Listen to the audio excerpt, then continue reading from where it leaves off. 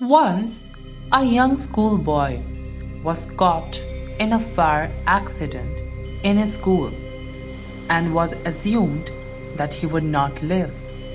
His mother was told that he was sure to die, for the terrible fire had devastated the lower half of his body.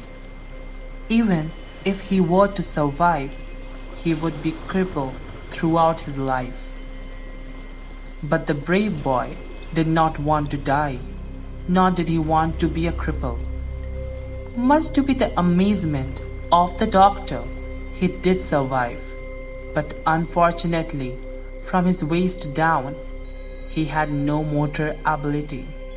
His thin legs just dangled there, lifeless. Ultimately, he was discharged from the hospital, but his determination to walk was indomitable. At home, he was not in bed. He was confined to a wheelchair. One day, he threw himself from the chair and pulled himself across the grass, dragging his legs behind him. He reached the picket fence, raised himself up, and then, stake by stake, he began dragging himself along the fence, his resolve to walk undeterred. He did this every day with faith in himself that he would be able to walk unaided. When his iron persistence and his resolute determination, he did develop the ability to stand up, then to walk haltingly, then to walk by himself, and then to run.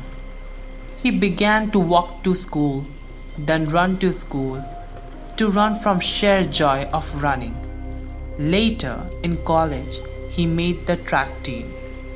In February 1934, in New York City, famed Madison Square Garden, this young man who was not expected to survive, who would surely never walk, who could never hope to run, this determined young man, Dr. Glenn Cunningham, ran the world's fastest mile. An epitome of the power of positive thinking and faith in one's self, Glenn Cunningham continues to be an inspiration for many, and his story a brilliant testimony to how one can bounce back even when all odds are stacked against one, to the extent that death seemed the preferable option.